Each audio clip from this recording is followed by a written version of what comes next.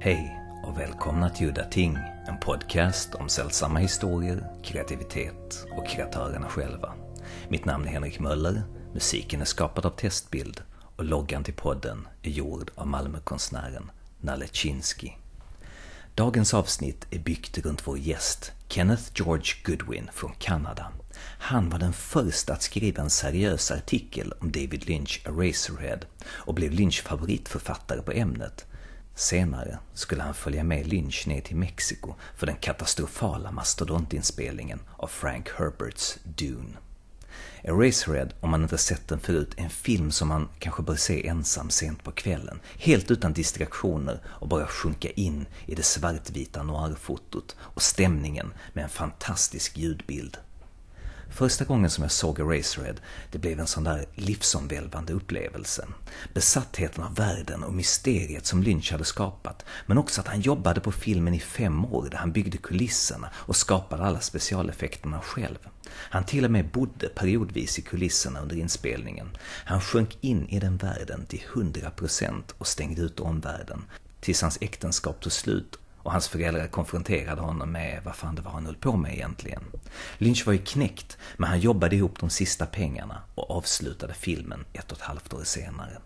Filmen släpptes någon gång mellan 1976 och 1979 och kritikerna var absolut inte redo för den här mörka, intensiva fantasivärlden som Lynch hade skapat. Men en av de som älskade filmen när den kom ut är dagens gäst, Kenneth George Goodwin. When did you first see Eraserhead and start your scholarly work on it? Well, I wouldn't actually call it scholarly. I sort of began as a fan. I first saw Eraserhead in 1980, and I saw it about 8 times over that summer, and was quite obsessed with it. A friend and I used to go to midnight screenings, and then we'd walk around for the rest of the night just talking about it. And I just couldn't shake it off. So eventually I decided to just write down what I thought was going on in the film and how it affected me. And that was my original sort of critical essay on the film. And I sent that to a magazine that I subscribed to called Cinéfantastique. I don't know if you're familiar with that. Oh yes, that's one of my favorite magazines of all time. Yeah, it was one of my favorite magazines back then. But I sent it to Frederick Clark at Cinéfantastique, and he wrote back and told me that it wasn't the kind of thing they usually published, because it sort of had a slightly academic tone to it.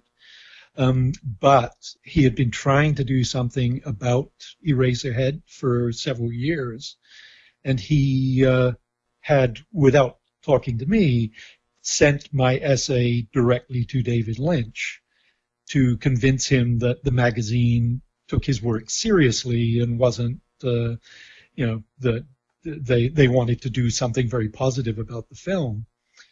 And he agreed to do an article about the making of the film, but he told the magazine that it had to be me writing it, even though I'd never done any sort of journalistic writing or anything in the past.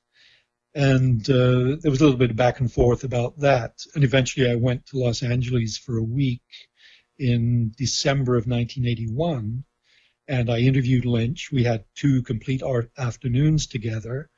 And I talked to Jack Nance and Fred Elms and a whole bunch of other people who were involved in the film. And then over that winter, after transcribing all the interviews, I wrote the article which Cinéfantastique eventually published.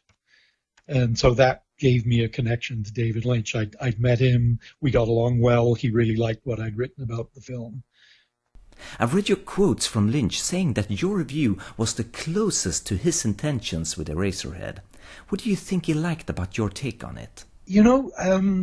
He doesn't like to talk about the sort of meanings of his work at all. And so we didn't actually discuss my analysis other than that he told me, yeah, that stuff is in there, but that's just part of it. So our conversation was much more sort of anecdotal about the actual years-long process of making the film and the difficulties that were involved and overcoming certain technical things. You know, when they ran out of money and he thought he wasn't going to be able to finish it, and then, you know, he managed to scrape together some money after a year and, you know, sort of got back to doing it. It was more of a narrative about making the film than it was about what's in the film or what was behind what he was putting in the film. You know, I did prod a few times at certain things, but you know, as soon as he showed some resistance, because I didn't want to alienate him, of course, I would back off and move on to something else. Because, you know, once I brought up a particular thing, he would just start talking, and then I would stick in a comment or prod him with another question just to keep it flowing. But it was mostly, you know, he was ready to talk about it, because he'd never actually spoken at that point in any detail about the film and the making of the film.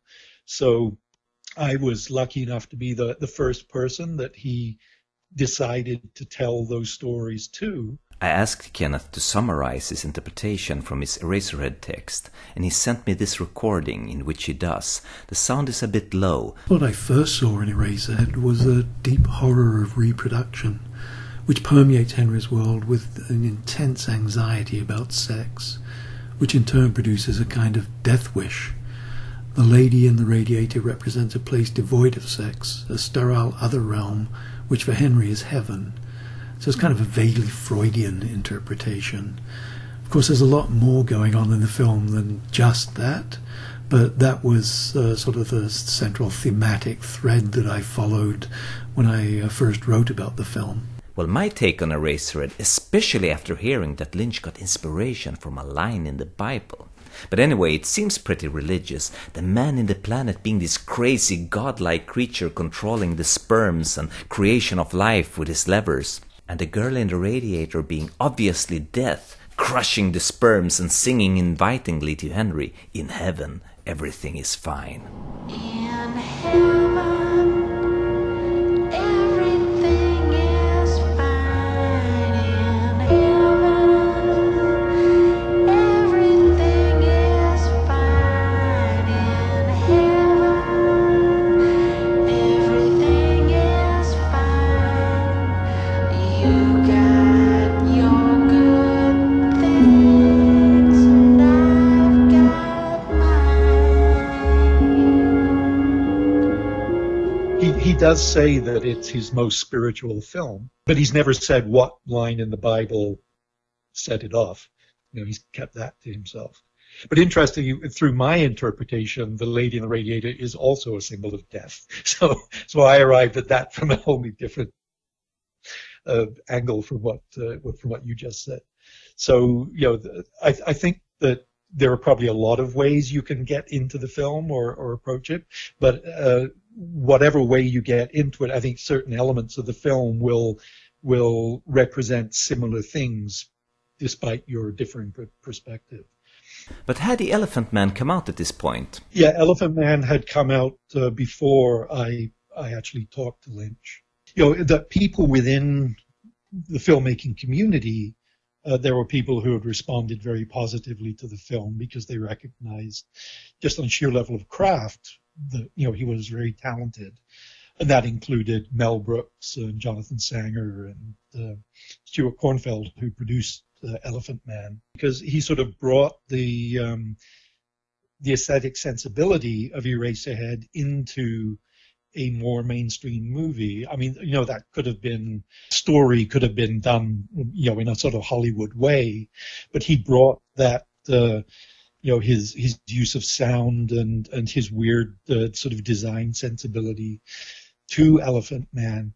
So it sort of briefly crossed over into a commercial realm. But interesting, I just finished reading Lynch's autobiography, and it's interesting to note that a lot of people who worked on Elephant Man asked to have their names taken off it because they thought it was such a terrible film. because a lot of the English crew were sort of mainstream craftspeople, and what he was doing didn't seem good to them because it was this weird idiosyncratic approach.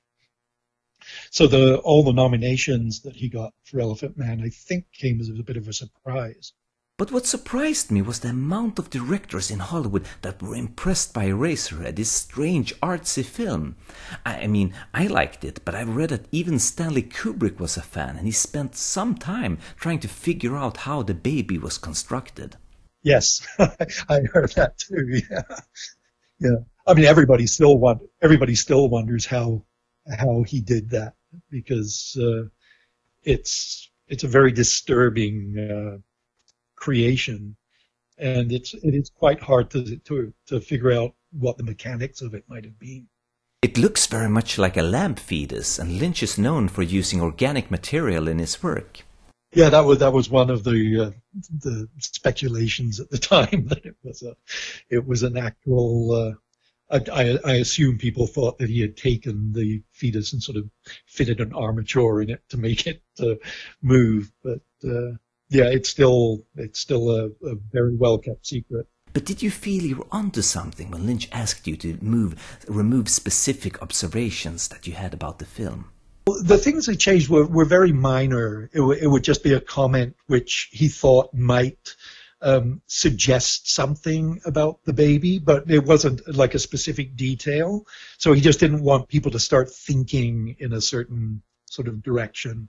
So they were very small changes, and I they didn't really affect the article that I wrote in any substantial way. Speaking of analysis, there's a fairly new book on Eraserhead by a John Fairhurst called The Key to Eraserhead. It's a scholarly essay in the form of a comic book. Well, I have read that. In fact, he got in touch with me when he was publishing it, and we communicated a little bit back and forth.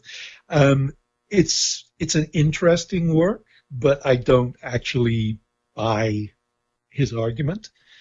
I assume you haven't read it yet. No, I haven't. Yeah, because and it's always problematic when somebody finds the key to something and then applies that to because for him it's Lynch's version of a Shakespeare play, and he finds in images and lines throughout the film direct references to a particular Shakespeare text.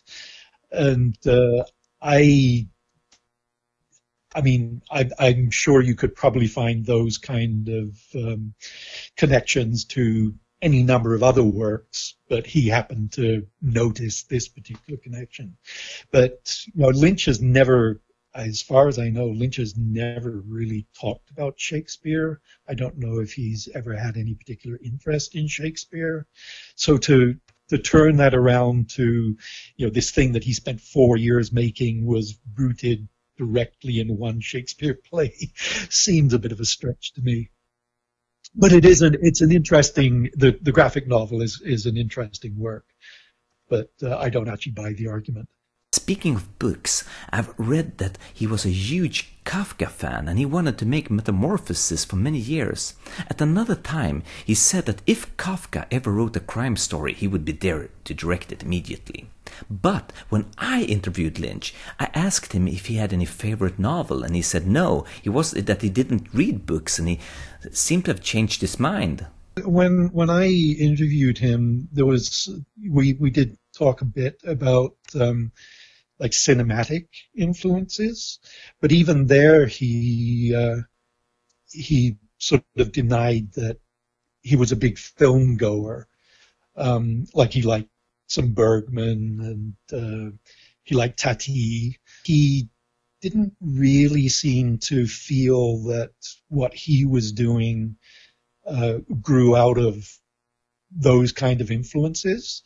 Like the Eraserhead grew more out of his art practice and his own personal experiences. I mean, he talks at length about what a nightmare Philadelphia was when he lived there, and that Eraserhead reflects his experience of living in that city, which apparently in the late 60s was a pretty grim place to live. So yeah, it's hard to tell with him where things come from, because he has this, well, again, he doesn't like to talk too much in detail about his work, but through particularly since he got into meditation and so on, he mostly talks about how he just lets things bubble up and flow through him, and then he starts sort of putting them together. And he'll have an idea one time that just sort of sits there, but then another idea comes up later, and they go together, and he sort of builds on that, which is that's how he made Inland Empire, was sort of piece by piece, just sort of letting it grow organically over several years. And I mean, he sort of freely says he's not entirely sure what the meaning of everything he does is, because that doesn't concern him. For him, it's the act of creating, and then what comes out of that act is what it is. And you can interpret it how you want. He'll interpret it how he wants. But the thing itself exists sort of outside of him. When I interviewed Lynch in 2010, I asked him about the use of names in his films. Do you have different personalities connected to different names? I know you like Sally and Bob and Henry. A name is very important. I don't know 100% how it works, but if you did change your name, I think you change your life in some ways, maybe profound ways. There's a lot in a name. People are given a name, and those names define a way of being, I believe. I don't know which comes first, the way of being and then they get the name, or the name and then the way of being. But a name is very important. And I would say Sally will do certain things that Rebecca would not do, and vice versa. And we started to talk about the name Henry, which is the name of the protagonist in Eraserhead. Henry is an interesting name. Henry is a thinker. Henry is not a macho name like Buck. Even Billy is more macho than Henry. Henry is more of an intellectual, a thinker. Henry is wondering about things. Henry is very observant. Henry understands fear and caution, but is a good soul, a good soul, but always on the lookout for the mysteries, the answers to the mysteries. So, from this Eraserhead article, how did you come to start documenting Lynch's Dune, the most expensive film production of its time? Was totally fortuitous. I'd written the article. I sent a copy to Lynch before I sent it to the magazine, because I had promised him that I wouldn't put in anything which he didn't want, which I know is not good journalism, but I wasn't a journalist, and I wanted to honor him and his feelings. He liked the article, and it was actually my sister at the time who said, "Well, why don't you just ask him for a job?" which I thought was utterly ridiculous. But I thought about it for a few days, and then I sent him a letter, and I said, we've met, we got along. You liked you like the work that I've done. Is there any chance that there'd be something I could do on Dune? And he didn't sort of laugh that off. In fact, over the rest of that year, I think there were 2 times when something looked like it might work out, but they both fell through, and I can't remember now what those jobs were. But then one of the people in the publicity department at Universal Studios had decided to try something new, and instead of just sort of sending a video crew once or twice during the production to grab a little on-set action and a couple of interview clips, he decided it would be a good idea to have a documentary crew on the entire production for 6 months. To shoot everything that's going on behind the scenes, on the set, do interviews with cast and crew and so on.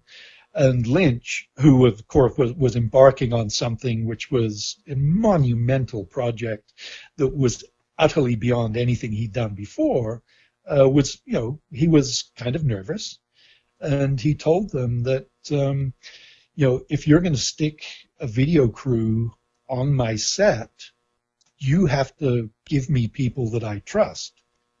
And they said, okay, that's fine with us. And he said, well, there's a cameraman in San Francisco, which is Anatol Patsanowski, who he had known from the American Film Institute, and this writer from Canada. And Universal said, okay. So I had no qualifications. I had no experience. And I didn't even have to have an interview. They just sent me a ticket and flew me to Los Angeles, and we put together the equipment package, went down to Mexico, and we were there for 6 months shooting stuff around Churubusco Studios, Mexico City, and up around Juarez, where we shot in the desert for a week. So it was, it was almost like a fantasy experience. Unfortunately for me, I didn't manage to turn that into a sort of a major career launch pad. The documentary never got made. We shot, I think it was 75 hours of videotape, and at the end of 6 months, the people at Universal said, pack it all up and send it back to Los Angeles and goodbye. Because originally Anatol and I were supposed to go back to Los Angeles with the material and work on the making of, like a 1 hour making of. And but we didn't have the contract for that. And at the end of 6 months, they basically just told us to get lost and took the material away. And, that material has disappeared. But there was a documentary made from on-set footage. I've seen it. Yeah, that was made by Paul Salmon, and it was made specifically to show at like Comic-Con and fan conventions and so on, to sort of pump up some interest in the film. It was our material. Yeah, he took a bunch of our tapes. They had an editing room elsewhere in Churubusco Studios. So he took a bunch of our tapes and worked with an editor there to put that together.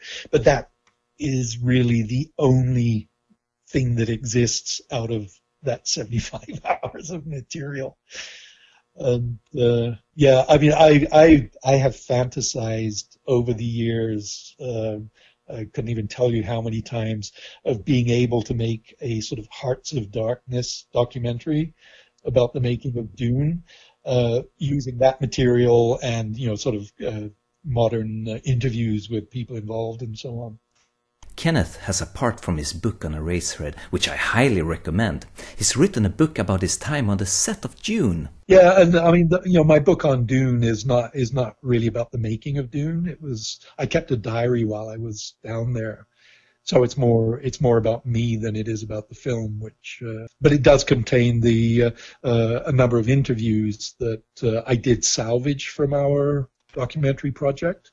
At what point in the production of Dune did you come and meet and interview him? He had just finished working with Christopher and Eric Berggren, the guys who wrote Elephant Man, and they had just delivered a 2-part script to Universal and De Laurentiis, which would have been, like 2 2-hour movies, which nowadays, of course, everybody's doing that, but back then that was unheard of. No, you can't make this one story in 2 parts. So he was about to embark on doing another draft of the script, but by himself, like Christopher and Eric Berggren had left the project. And so he was going to take those 2 parts and sort of crush them down into one script, which was eventually the shooting script.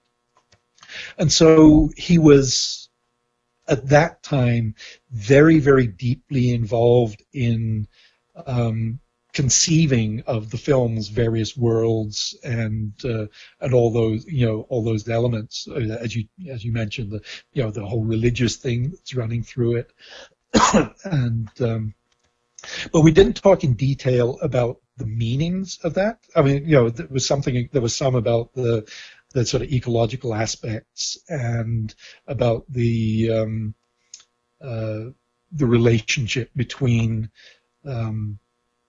religion and the warlike forces that were coming into play in the book. The Fremen have something like an Islamic presence. It's very hard. It grows out of the desert, and I mean, they even use the word jihad in the book and the film. It's a holy war that they're waging against these interloping cultures who are coming to their planet to harvest the spice. So we talked a little bit about that, but not a lot. I think he was at that point really, really deeply involved in logistical questions about how to make the story manageable in the amount of time he was going to have. Lynch always said he didn't care for science fiction, but it seems like the perfect project for Lynch with all of its esoteric, religious and metaphysical ideas. What do you think attracted Lynch to the project? What interested him was the building these 4 different worlds, each with its own visual, aesthetic, its own cultural elements, and I think you can tell from just watching the movie that the one that appealed to him most was the Harkonnens, where he just reveled in the his whole biological thing, sort of body horror and all those sort of elements, and you could see on set just how much he enjoyed working with the scene where the Baron is ranting while the doctor pokes his boils and things like, Lynch loved that kind of stuff. Of course, there's the famous thing where Lynch was with De Laurentiis in Italy and they visited Venice, and that gave him the inspiration for a lot of the sort of architectural design in the film, which is why you get the Great Hall on Arrakis with all its murals and mosaics and thing that is sort of directly drawn from what he saw in Venice. The original concept artist for Jodorowsky's version of Dune, the Harkonnens for the Harkonnen planet, and also for Ridley Scott's version of the Harkonnen. Ridley Scott was also attached to the project after Jodorowsky's Dune. He abandoned this project when his brother Frank died and he had to do a quicker project, which ironically turned out to be Blade Runner. Well, anyway, the concept artist for the Harkonnen planet was H.R. Giger, the creator of Alien. And Lynch never used him. Giger said he always wanted to work for Lynch, but he never knew why Lynch avoided him. I can see where there's the potential for real friction with 2 artists that idiosyncratic and intense, but also with a certain similarity. Although I mean they're quite different, but there's that the whole biomechanical thing in Giger and Lynch's sort of distorted bodies and so on. So I could see where he might shy away from having somebody like Giger come in to work on his version of the film. Do you remember any interesting on-set things under Lynch's direction? There were some very strange things, which of course were very Lynchian. They needed a shot of when Paul is studying about Arrakis and he's looking at the sort of video text that he's got. There's supposed to be an image of a cross-section of a sandworm, so as if somebody had sliced through it and you see the organs and so on. And instead of getting somebody to construct something like that, Lynch got the idea of, why don't we get a cow and cut it in half and then shoot the cross section of the cow. So there was a day when they actually had a frozen cow on one of the sets, and they got somebody in to try and cut through it, but it was frozen, so they were like going at it with an axe and a chainsaw, and of course just making a huge mess and making the set really, really stinky.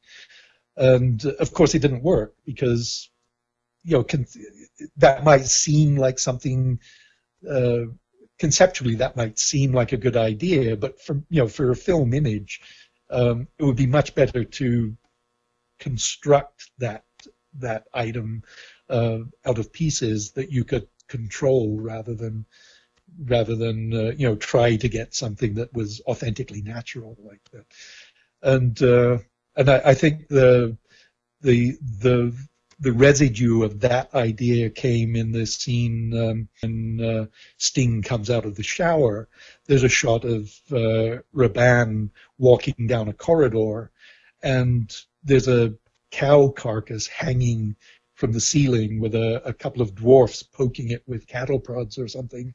And Raban rips the tongue out and chews on it as he goes into the shower room. That's very Lynchian. And it was pretty gross. Go back to that scene in the shower room, and you can see when the Baron is getting really excited, and he squeezes Raban's face with his hand, and Raban's got these bits of meat sort of falling out of his mouth. That's the cow tongue. It was pretty disgusting, and I think it was pretty disgusting for Paul Smith because the cow's tongue had been around for a while by the time he got to chew on it. Did you observe any of the classic hands-on effects usually done by Lynch in all of his films? No, there wasn't a huge amount of time for him to be that personal with the details. So, everything needed to be pretty much prepared by the time he got to the set to shoot.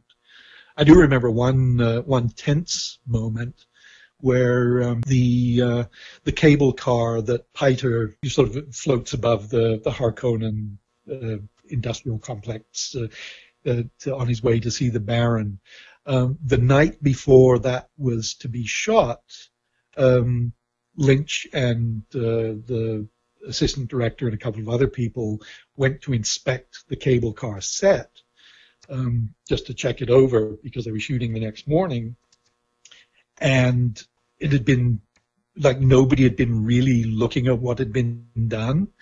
And it was pathetic. The controls were basically a sheet of plywood with a dowel sticking out of it. It was just so basic and whatever. And that was the one time I saw Lynch actually get angry on set. He kind of blew up about that it was just it was unfilmable. And the next morning when the scene was ready to be shot, all the controls had been built and it looked like something. So somebody had worked overnight to fix that. But that was the one time I saw him get angry. I'm also curious to know if you saw some of the collaboration between Lynch and special effects legend Carlo Rambaldi, who also worked on Alien and E.T. Rambaldi was on set when they were shooting in the backlot for when Paul has to jump on the sandworm, and that was all. There was a full-scale mock-up of a couple of worm segments on a rail, and so Rambaldi was there fixing that because when Paul pulls the flesh of the worm open, there's all this sort of stringy tendons and stuff inside. The idea is that then sand gets in there and irritates it, and the worm rolls, and Paul sort of rides up as it rolls in the sand. And there were a lot of condoms used in that, which of course is classic special effects technique. So all these ligaments and things were made out of condoms and then slathered with KY jelly or something to make it glisten and slimy. But that's actually the only time I really remember Rambaldi being on set. But I remember seeing a behind-the-scenes clip of Rambaldi and Lynch together working on the Guild Navigator, and Lynch sketching or pointing out changes to Rambaldi. That, I think, would have been during pre-production, because as far as I remember, my memory is, again, this was a long time ago, as far as I remember, the scene with the Navigator was actually shot fairly early in the production, so the Navigator would have been built quite a while before that. Let me put it this way. If you saw the production as an arc, when did you notice things started to go wrong? I don't know that it was obvious that things were going. As I said, very early, I had this sense that because of the way Lynch was pacing it, there were going to be issues in terms of length and so on. And then later on we heard about these guys coming down to cut pages out of the script. But once the process was going, everything was getting shot, Lynch was really focused and really engaged in what was going on. So I don't know whether internally in him there came a point where he thought, this is not going to work out for me or whatever. But right to the end, everybody was putting their, like total effort into what they were doing. But I mean, then again, there were things where sequences were being shot, and then later they'd have to be reshot because the script had been revised. The whole thing with Paul drinking the water of life and having his vision was actually shot twice in two completely different ways. And the first one was part of that whole midsection of the life in the Fremen culture, which I mentioned, that eventually got cut out. And I think they simplified it and sort of compressed it. So now you get that one where he goes out into the desert, and as he's having his vision, all the worms rise up and surround him and so on. But originally it was done inside the siege, the caves that the Fremen live in. And there was a whole sequence where they extracted the water of life, which is the way you get that drug, which the priestesses get their psychic abilities from, is you take a baby worm and you drown it in water, because water is completely deadly to the worms, and it essentially vomits out this liquid, which is what you then drink, and it gives you those visions.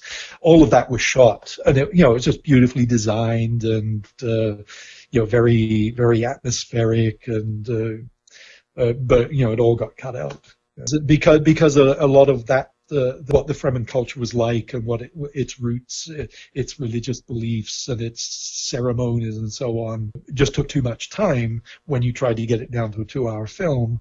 And so all of that was just, very quickly compressed into that scene where Paul just drinks. You don't know what the water of life is when he drinks it. He's just given this bottle of something, and he drinks it, and then he has his vision and the worms, and it all takes place in a couple of minutes, instead of this much more elaborate sequence where there's so much more detail and texture. And well, then, was Lynch the one who did the script revisions, and was he involved in the shooting of these scenes?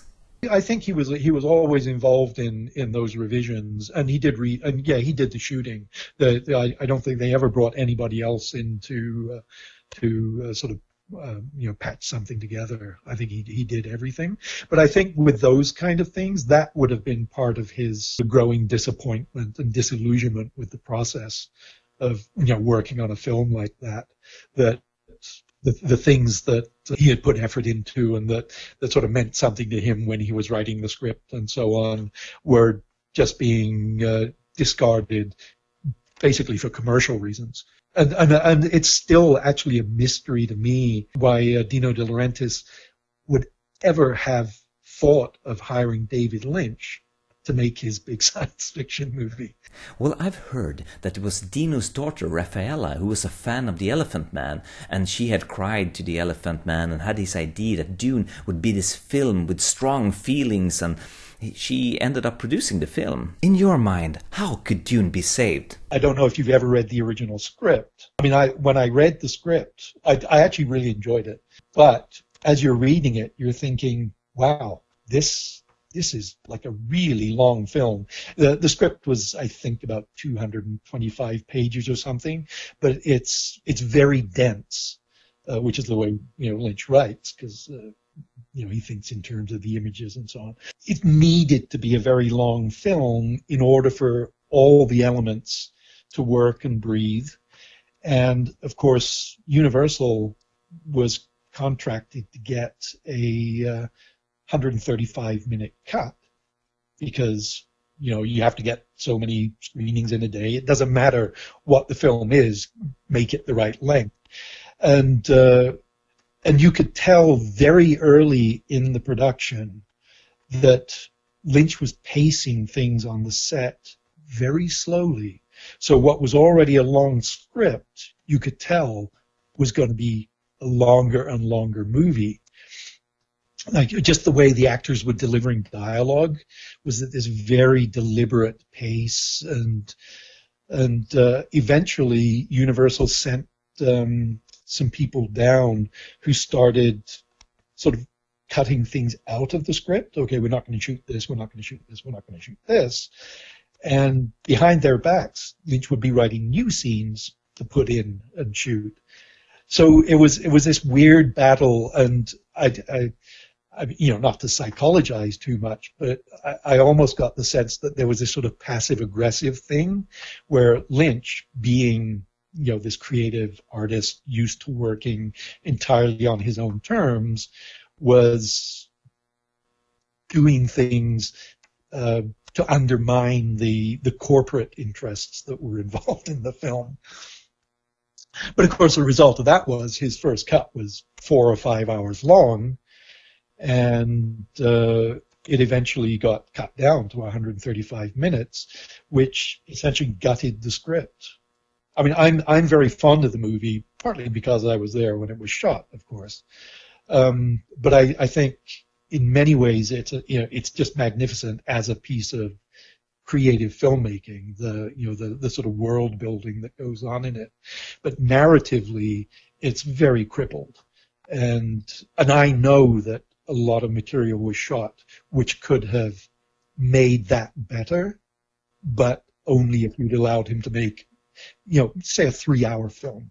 A 3-hour film would have kept a lot of the strengths of the original script. When they did the special television edition, Lynch didn't want to be involved anymore. He had such a bad experience making the film. They got some hack editors to expand the film so it became like a 3-hour TV thing.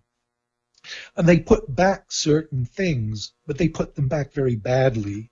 Yeah, there's this long introduction where they try to explain everything, and they use production art and sort of clips out of context to essentially tell the story in 10 minutes before you see the film. I don't get it. Is that a collage of storyboards put in the film to make sense of the backstory? Well, yeah, storyboards and some of like Ron Miller's paintings, and I guess Tony Masters' sketches, and yeah, it was just a complete mishmash of stuff. But I mean, for me, the worst thing that happened when it was cut down was almost the entire midsection was removed, which was Paul learning about the Fremen and their life, how they survive in the desert, their culture, and so on. So it becomes, rather than this huge story about ecology and the formation of religions in response to, the harshness of the environment, etc., it's about, a couple of warring noble families. It's the Atreides against the Harkonnens. It's made much more conventional because of that. The bit that bugged me the most in the long TV version was they restored the fight when Paul and Jessica first meet the Fremen, and Paul is challenged by one of the Fremen, and they have a knife fight. And so the people who were making the longer version put back in the fight, but they took out the point, which is after Paul kills the character.